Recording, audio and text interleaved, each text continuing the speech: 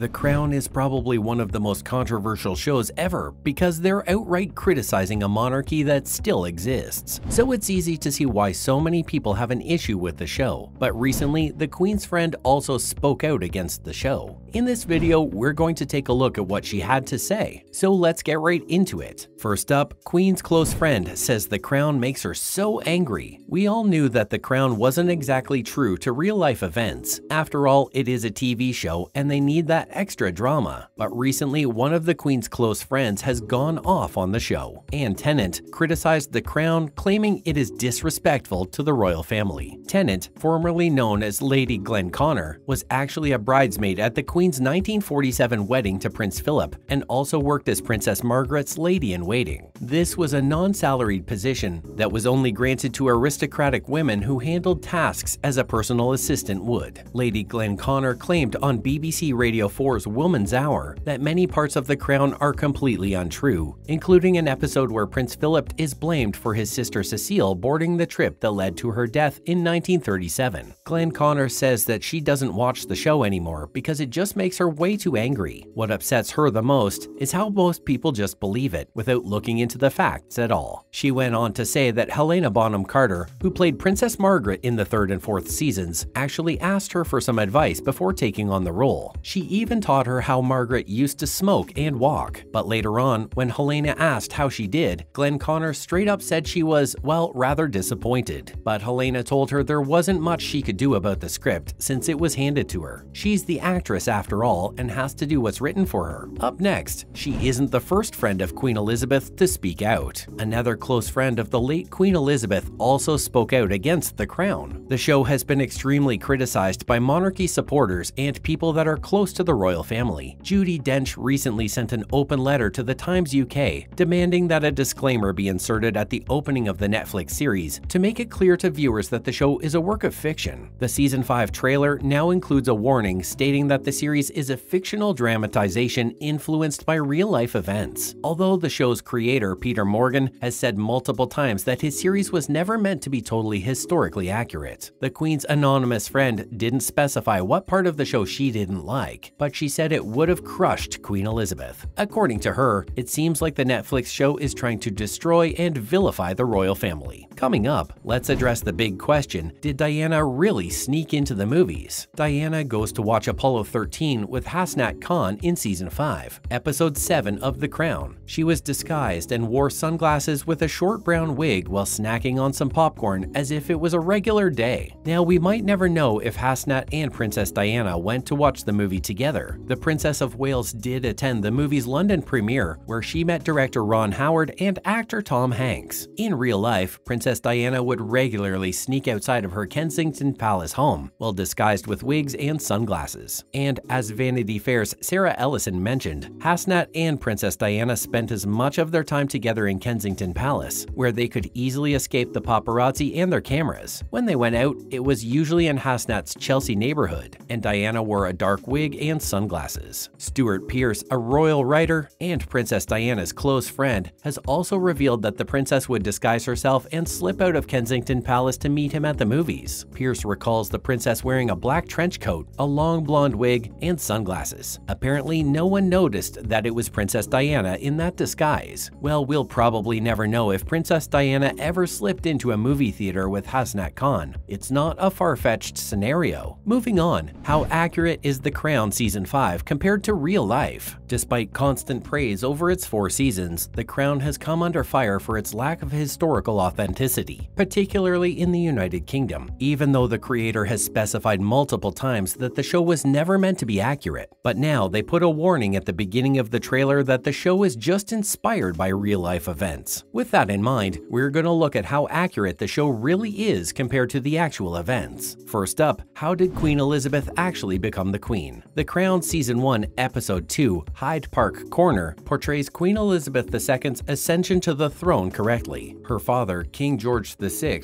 died on February 6, 1952, when Princess Elizabeth and her husband were on a Commonwealth Commonwealth tour in Kenya, just like was shown in the series. The episode was even named after the secret codename used to inform the authorities of King George VI's death. Next, did something actually happen between Princess Margaret and Peter Townsend? In The Crown, Princess Margaret is essentially offered the choice of remaining in the royal family or marrying the divorced Peter Townsend. That way, she would be dismissed from royal responsibilities. While this is mostly true in actual life, it was revealed in 2004 that Sir Anthony Eden had created a plan that would have let her marry Peter Townsend, but any child would be removed from the line of succession. Although it's unclear why Princess Margaret decided not to marry Townsend, it's true that she chose the royal family and her position over him. Not to mention, was Edward VIII a Nazi sympathizer? In reality, Edward, Duke of Windsor, really was a Nazi sympathizer and an outspoken anti-Semite. Season 2 of The Crown properly recounts the release of the Marburg Files, which revealed that the Duke of Windsor plotted with the Nazis to force Britain to surrender during World War II. The Nazis also had a whole plan, Operation Willy, to restore the Duke of Windsor as king in exchange for the freedom of movement across Europe, but Edward's support for the plan is unclear. In real life, Edward was said to have been sympathetic to the Nazi cause and vocally anti-Semitic even after the war, blaming the beginning of the war on then-President Franklin D. Roosevelt and the Jewish people. Coming up, did Prince Philip have issues with the coronation? During the arrangements for Queen Elizabeth II's coronation, The Crown shows the Duke of Edinburgh as struggling with royal customs and being submissive to his wife. Although it's true that the Duke of Edinburgh insisted on their children using the surname Mountbatten and that the coronation was aired, Philip definitely didn't refuse to kneel before his wife like it was depicted in the show. Philip, being a member of two royal families, would have never even thought of breaching the royal protocol like that in real life. While the Duke of Edinburgh had legitimate worries over Queen Elizabeth II's coronation, they were very exaggerated and dramatized for The Crown. Moving on, did King Charles III actually hate his school? Just like The Crown, King Charles III despised attending his father's Alma school, Gordonstoun High School in Scotland. He also compared it to a notorious Nazi prisoner of war camp, referring it to Colditz in kilts. At one point, he went against his father's wishes by sending his own boys, Prince William and Harry, to Eton College. That's basically rather than Gordonstoun, which was like right next to Windsor Castle. Next, what really happened to King Philip's sister? The Duke of Windsor wasn't the only royal with a real-life tie to the Nazi party. Princess Cecilia of Greece and Denmark, Prince Philip's older sister, literally joined the Nazi party in 1937. In The Crown, she died in a plane crash a little while after giving birth on board. Unfortunately, as it was shown in The Crown, every passenger, including the newborn infant, was killed when the plane crashed. The reason for the collision wasn't shown because the event is a dream sequence in The Crown. In reality, fog formed as the plane approached the North Sea, and the pilot tried to land at a Belgian airport. During the landing, though, the plane collided with a factory chimney and fell through the top of the building. Finally, did Princess Diana have an eating disorder? Princess Diana, just like in season 4 of The Crown, had an eating disorder. She struggled with bulimia, an eating disorder, and a lot of mental health issues. Princess Diana was honest about her bulimia issues, revealing her experiences with the eating disease in a 1995 BBC interview. Princess Diana's honesty about bulimia helped in breaking down a cultural taboo surrounding eating disorders. That's it for today's video. Do you think the Queen's friends' anger is justified? Make sure to let us know in the comments below. As always, give this video a thumbs up and don't forget to subscribe to our channel for more videos like this. See you in the next one.